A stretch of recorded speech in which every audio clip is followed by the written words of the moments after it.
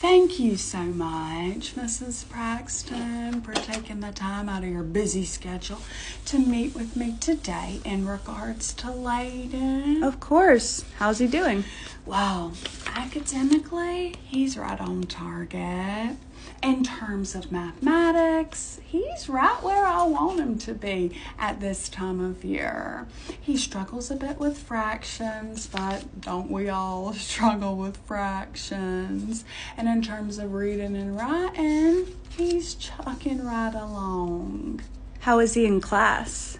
Well, you know Layden, he is an easygoing kid, He's a real go with the flow kind of guy. He's a team player, he's right in there with the group. He's a kid's kid. You know Layden,